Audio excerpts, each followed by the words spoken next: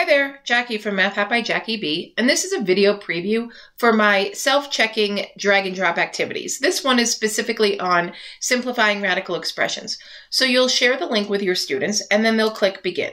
Once they click begin, they'll come to the first slide of the activities. In this case, there are 8 slides, both square and cube roots, and they will go ahead and just drag answers over. I don't want to show any correct answers, so I'm just not going to.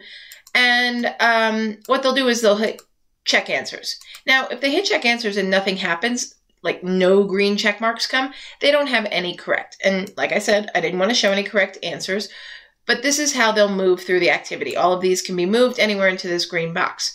I made a little practice one to show you what the students will actually see without showing answers.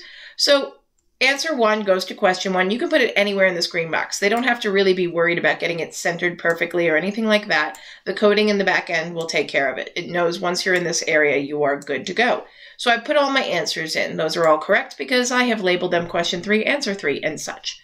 So I hit check answers. The green check marks come up, indicating that I got them all correct, and I have now received the button next task that lets me move to the next slide.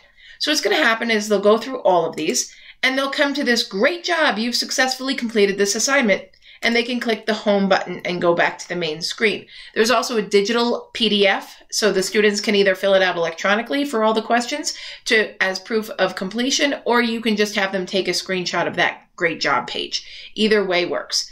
All right, well, check out my store, Teachers Pay Teachers, Math Hat by Jackie B, and thanks for watching.